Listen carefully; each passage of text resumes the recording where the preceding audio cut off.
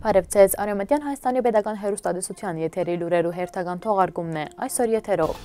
Հայ մշակոյթի կարեւոր կեդրոններէն Խարբերդի պատկերը 1915 թվականին առաջ եւ հիմա։ Արցախի Պետնախարարը հանդիպեր է Կոնիֆա Արցախ 2019 Եվրոպայի առաջնութեան մասնակցող Արցախի հաւաքականին եւ մարզչական կազմին հետ։ Ջավախքի Տուրցխ մեջ բացվեցավ փանաստեղծ Գուրի Եթերի հուշարձանը։ Չեմ կարծեր, որ կարելի է 30 կիլոմետրանոց անվտանգության կոդի ստեղծվի Ջեյմս Ջէֆրի։ Թրամփը Միջին Արեւելքի ԱՄՆ-ի զորքերը զորացնելու անհրաժեշտություն չի տեսնել։ Զվիցերիացի լրագրողները հոդվածներ պիտի դպակրեն եւ ֆիլմ պիտի նկարահանեն Հայաստանի մասին։ Երևանի մեջ տեղի պիտի ունենան Նիերով ճապոնական երաժշտական երկրորդ մրցոյթ-փառատօնը։ Արեւմտեան Հայաստանի Խարբերդի հայերը մինչև 1915 թվականը հրճակ կվայելեին իրենց արևդրականներով եւ արհեստավորներով։ Նախկին Զագուն քաղաքը իր թեմ կգործընծուց հայերու թեմ կդարված ցեղասպանութենեն ետք։ Հայ արևդրականները 19-րդ դարու վերջին քառորդենը սկսելով սերտորեն համագործակցել են Ֆրանսայի, Ռուսաստանի, Իրանի, Անգլիոյ եւ Ամերիկայի հետ։ Նշանավոր գործարարներն էին Վանեցիկ Քապամաջյանը, Քորուկչյանը, Փարիգյան եղբայրները։ Խարբերդը հայ մշակոյթի գլխավոր կեդրոններէն եղած է, Եփրատ քոլեջը, Խարբերդի ազգային կեդրոնի դպրոցը, Հրիփսիմյան աղջիկներու դպրոցը, 1865 թվին հիմնված Սմփադյան գրթական համալիրի արական եւ իքական դպրոցները ջանցված գրթական հաստատություններ էին։ Խարբերդի մեջ կգործեին նաեւ դբարան, Եփրատ օրաթերթը, Արաքս կանանց միությունը եւ կներկայացնեին թատերական փեմատրություններ։ 1915 թվին հայերու թեմ իրագործված ցեղասպանութենեն ետք ցիրուցան եղավ քաղաքի բնակչությունը, իսկ 1922 թվականի հոկտեմբերին միսիոներական որբանոցներու շնորհիվ փրկված հայ երեխաները դարհանվեցան հայրենիքեն։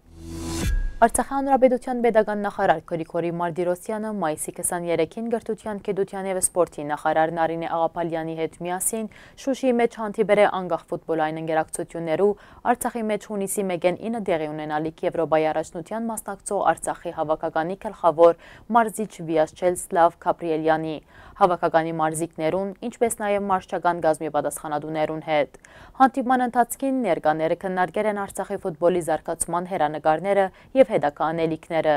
Վերջը պետական նախարարը մարզիկներուն մաղթեր է բարձր դրամատրություն եւ հարցագողական բնույթի խաղ։ Մայիսի 23-ին Ախալքալաքի շրջանի Տուրցխ գյուղին մեջ տեղի ունեցավ փանաստեղծ Գուրի Եթերի քերեզմանակարի պաշտոնական բացման արարողությունը։ Հուշարձանի հեղինակն է Ռուսաստան ապրող Հովանես Մխիթարյանը։ Հուշարձանի հանդիսավոր բացումը տեղի ունեցավ վարդապետի օրնութենեն ետք։ Միջոցառման ներկա էին քրողի համակյողացիները եւ հյուրեր Հայաստանեն։ Գուրի Եթերը Ավետիսյանը մահացել է 2015 թվականին, Գուրի Եթերը ծնվել է 1951 թվականին, մահացել է շրջանի Շրոմ գյուղին մեջ, սակայն անիր ընտանիքին հետ 5 տարեկան հասակին տեղափոխվել է Տուրցխ եւ ամբողջ կյանքը անցուցել է Ախալքալաքի Տուրցխ գյուղի մեջ։ Անը սկսել է ստեղծագործել վաղ դարիքին փանաստեղծը իր սերն հայրենիքի եւ ընտանիքի նկատմամբ փոխանցել է փանաստեղծություններու միջոցով։ Սուրիո հարցով Ամերիկայի Միացյալ Նահանգներու հատուկ ներկայացուցիչ Ջեյմս Ջէֆրին հայտնել է, որ առայժմ Սուրիո հյուսիսին անվտանգության կոդին վերաբերյալ Թուրքիո պահանջը թրական պատասխանի չի արժանացած։ Ինչպես հայտնի է, Թուրքիան կցանկանա, որ Սուրիո մեջ ստեղծվելիք անվտանգության կոդին անցնի իր վերահսկողության տակ։ Չեմ կարծեր, որ կարողանա 30 կիլոմետրանոց անվտանգության կոդի ստեղծվել։ Մենք դեռ չենք ընդունած անվտանգության կոդին վերաբերյալ Թուրքիո պահանջը։ Ընդհանուր առմամբ Թուրքիան կփորձի Սուրիո կառավարության դիրքորոշումը փոխել։ Այդ հարցով մենք միակարծիք ենք։ Մենք չենք ցանկանար Սուրիո մեջ տեսնել երկրորդ քանդիրը, ասել է ամերիկացի պաշտոնյան։ Ամերիկայի Միացյալ Նահանգներու նախագահ Դոնալդ Թրամփը Միջին Արեւելքի Ամերիկայի Միացյալ Նահանգներու զորքերուն համար օժանդակ ուժեր ուղարկելու անհրաժեշտություն չի տեսնել Թեհրանի եւ Վաշինգտոնի միջև լարվածության ներկայացման կապակցությամբ։ Գդեղեցնել Արմեն պրեսը։ Ես այդ կնեի, եթե մեզ անհրաժեշտ լար, չեմ կարծեր, որ անոնք մեզ պետք կլան։ Իրոք չեմ կարծեր մայիսի 23-ին սպիտակ տունեն հայտարարել է Թրամփը լրագրողներուն։ Անոր հարց դրվել է այն մասին, թե ինքը պատրաստ է արդյոք լրացուցիչ ամերիկյան զորակազմ ուղարկելու Միջին Արեւելք, Ամերիկայի Միացյալ Նահանգներու եւ Իրանի միջև վեճերուն պատճառով։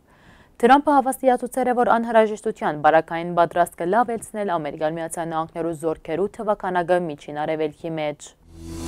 Հայաստանի մեջ կգտնվի զվիցերիացի լրագրողներու 20 մարդ է փակացած խումբը հանրապետության զբոսաշրջային գրավչությունը ֆրանսացի զբոսաշրջիկներու համար ուսումնասիրելու նպատակով։ 5 շաբթի օրը Երևանի մեջ անոնք մասնակցել են Զվիցերիո Travel լրագրողներու ընկերակցության ժողովին։ Ֆրանսալեզու մամուլի միջազգային միության ներկայացուցիչ Ալեքս Թեկոտը նշեց իր հերթին, որ Հայաստանն ունի բոլոր հնարավորությունները զվիցերիացի զբոսաշրջիկները ներգրավելու եւ առաջին հերթին հակակշիռ ունի նախկինի եւ ներկայի միջև։ Գնահատես է մինչև աշուն ֆիլմ նկարահանել Հայաստանի մասին, ուր Մադենաթարանն ու Թումոն գարդացել են գաբը անցյալի եւ ներկայի միջև։ Մենք կներկայացնենք Հայաստանը որպես երկիր, որ խեղճ ու հոգի ունի, ծեր երկիրը արժանի է սիրվածը լալու սավ ան։ Գնահատեսվի, որ լրագրողները Հայաստանի միջև գանցնեն 5 օր, որուն ընթացքին փոքր խումբերով գայցել են հանրապետության առանցքային զբոսաշրջային կեդրոններ դարբեր ուղղություններով։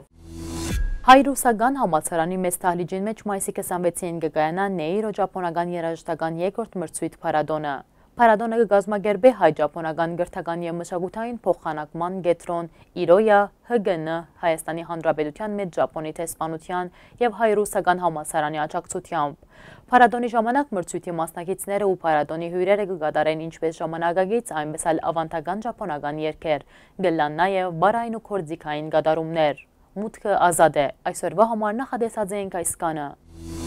Հաջորդին ձեզի կներկայացնենք Արմենակ Շահմուրատյանի կատարողությամբ Կիլիկի ստեղծագործությունը։